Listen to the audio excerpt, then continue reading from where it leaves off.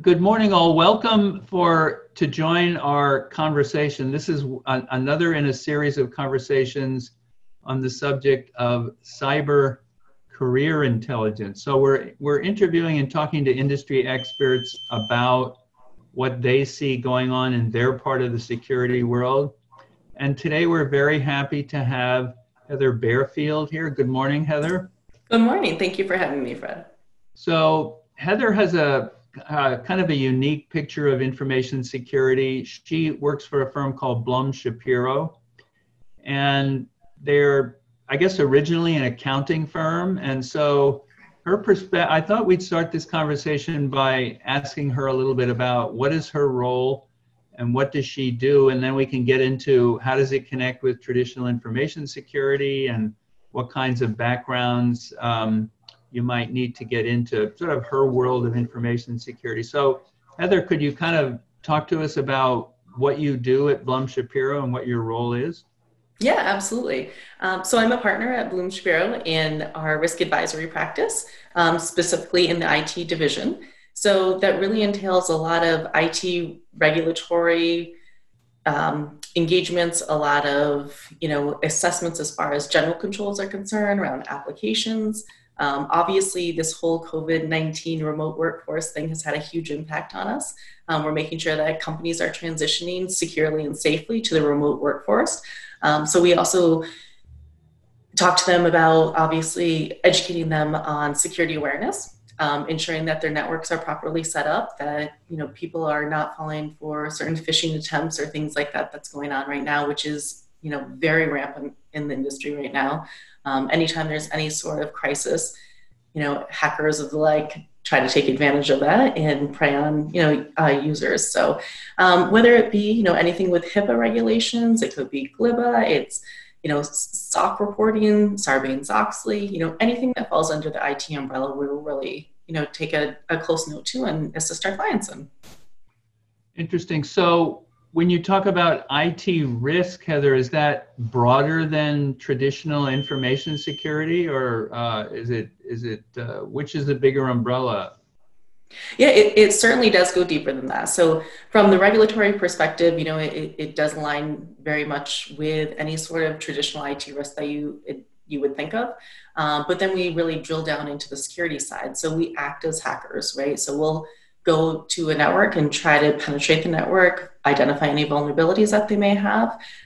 We do it from social engineering via email, via phone calls, physical, walking around the workplace, seeing what information that we could obtain and questioning people and the like. So, it really is a much bigger umbrella than what you would just think as traditional IT. A lot of times people think it's more of help desk and can you fix my application? But that's, certainly not the business that I'm in right now, although those services certainly are offered. Right. So when you do an assessment, do you stay involved with the client and help them in any way to see that things got done correctly, or do you is that a periodic audit, or what's the role? What role do you have, or does your firm have in sort of making sure things get done right? Sure. So as a CPA firm as well, we do have independent standards that we have to adhere to. So if we make recommendations, if any of those we follow through and implement on, we obviously can't come back and assess them the following year. That would be a breach of independence. So what we typically do is that we'll make assessments, we'll give them recommendations as far as how they can fix some of the vulnerabilities that they may have that works for their organization. And then we follow up with them periodically to make sure that they're tracking as far as implementing those recommendations. There are certain times, obviously, where if we do assist them in doing those recommendations, we then just can't do the assessment on the back end. But we typically like to just keep tabs and make sure that they are being implemented, and we'll offer them some recommendations as far as if there's a partner firm that we work with to help them implement if they don't have the resources on staff. So I see. So in that type of role, what for people that might be listening that are looking for new opportunities in the security space, or either students or people from other parts of information technology that want to move into the kinds of work that you're talking about, what sort of skills should they have? I guess there are technical skills and non-technical skills. So talk about both, or whatever, whatever comes to mind as being critical for being part of the industry that you're in. Sure. So I have to admit, when I came into the IT space, the IT risk world, I had no idea really what I was walking into at that point in time. However, whenever we have requests for proposals or work that's being pending, certifications are certainly a huge thing. So on my team actually was mainly comprised of people, and again, obviously I'm a little bit older, not, today's age, but they were all people that didn't have a traditional cybersecurity background through college. They earned it via certifications and those sorts of things. But those credentials are extremely important when we're going out and trying to win work.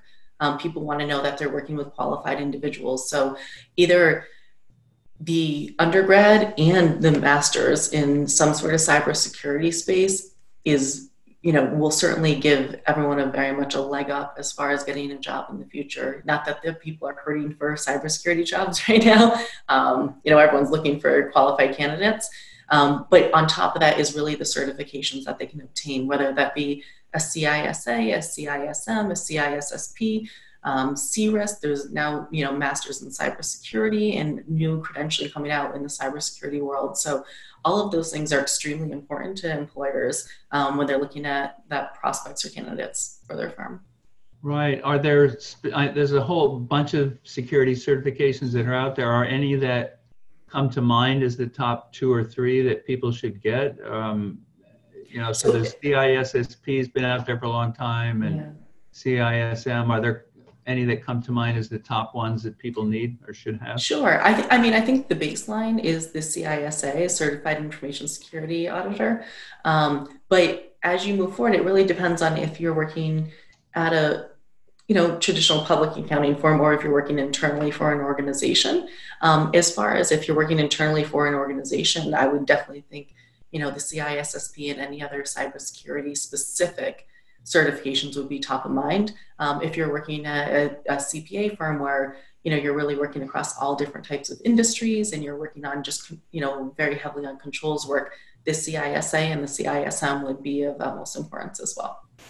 Great. So when you bring in new people into your group, do you expect them to be kind of all ready to go and have all the skills they need? Do you offer them training in the way you do things, or how do people sort of get into an organization like yours in terms of what skills do they need? And then I guess a follow-on question is how do you keep people up to date in terms of new skills and things like? They're obviously going to get on-the-job training, but do you offer people outside training to keep up?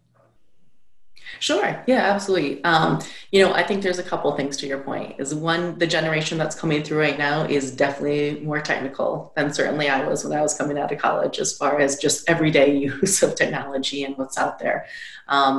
My main criteria are the desire to learn, the ability to be a hardworking individual, and the dedication to the job. I believe that I can teach anybody anything. And there's a lot of on-the-job learning that definitely occurs, so you can read something out of a textbook, you can do case studies, but once you're actually thrown in every single situation, whether it be a data breach or, just the assessment of an IT environment at an organization is different. And we certainly offer outside training. There's a number of external learning groups that, we encourage all of our employees to go to. And again, those certifications is also an aspect of that, where they have to study for those exams. It's, the whole ball of wax as far as the criteria that we're looking for people to understand. But, the on-the-job, hands-on training is certainly the most important. And I think that people learn the most there. Coming through with these degrees, the building blocks are there, and it puts people, 20 steps ahead of someone who doesn't have that formal education in it. But at the same time, learning the different environments, learning the different industries, learning different situations, all of those things, those leaps and bounds for individuals learning the trade. So talk a little bit, people talk about soft skills a lot. I don't think they're necessarily so soft, and they're not necessarily so easy to learn, but what are the most critical soft skills that people should have or should acquire in working in a role similar to yours? Sure. So I think in the IT world, people always think, we work in these closets in the back room with no windows and are hidden. But, our clients are trusting us to ensure that their data is protected. So those soft skills are paramount, I think, way more than it is even in the accounting or tax industry, just because they're putting so much trust in us to ensure that we know their environment is secure. So, knowing where potential, what their families' names are, what their grandkids' names are, what they like to do as far as hobbies, activities, really knowing them so that you create that sense of trust and assurance with them is extremely important. I mean, if you ask anybody that's ever worked for me, that's the number one thing. Make sure you're on time, make sure that you know about your clients, and invest. That even if it's 5 minutes, ask about the picture on their desk. Get to know them, because again, it's so sensitive, the information that we're handling and the criteria that we're talking about. It just creates that bond and that sense of security for them as well. And it is extremely important. Yeah, I think that, so there's a whole, you want to make sure that the clients trust you, right? That's super important. And so there's a whole bunch of things that go into creating that kind of an environment. So that's extremely extremely important. So I'm glad you mentioned that, because it's not just one soft skill, it's kind of a whole impression that you need to create. So as you said, Sure. if And you're that, late, yeah, it's then kind of a differential, right? So you want to make sure that anyone can kind of run a freeware tool against, executing a vulnerability assessment or a pen test, but, the delivery of the results and how it really affects them and going the extra mile to make sure that they understand that you're really taking into consideration their environment and how it impacts them, really goes far with yeah, individuals. Very important. that's extremely good advice to keep in mind. And then you talked about getting to know your customer, right? Knowing something about them. How about what kind of businesses do you serve, and do you focus on certain businesses, or how does that relate to? Can you jump around from a healthcare company to a financial services company, or do you stay in particular verticals? Yeah, sure. Excellent question. So we are very industry agnostic. We do have individuals that specialize in certain verticals just so that they know and are very well aware of the regulations such as HIPAA and high trust and everything, associated with the healthcare world. We do have people that specialize in financial services, any type of industry. We do have people that spend their time there. However, being industry agnostic is very critical as well, because we've seen so many times that something that worked at one of our financial services clients actually will work at a healthcare client.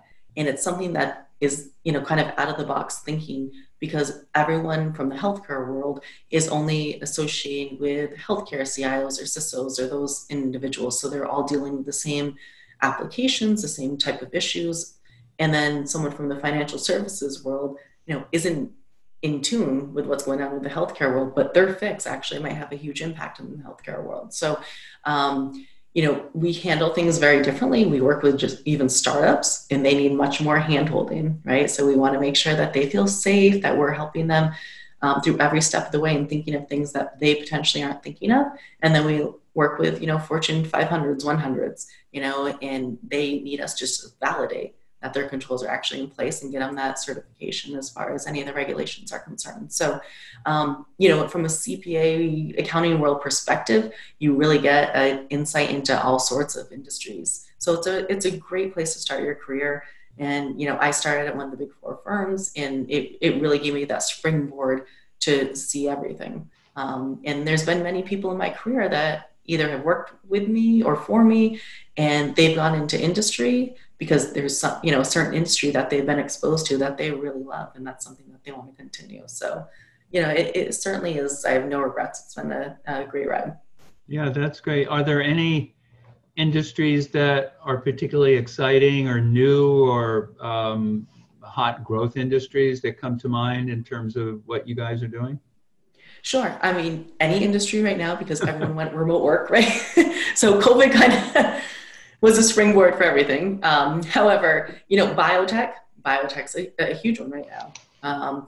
And, again, we've seen all over the world, we're getting calls from any type of industry, higher ed, to, obviously the industry you're in, that's been something that people are really taking into consideration, okay, what are the security concerns? What are the risks from remote learning? How are people getting into meetings? What information are we sharing? Are we sharing anything that another, university could potentially capture and, use for their program? It's a lot of that proprietary information that is being shared virtually now, or to a much greater degree than ever before.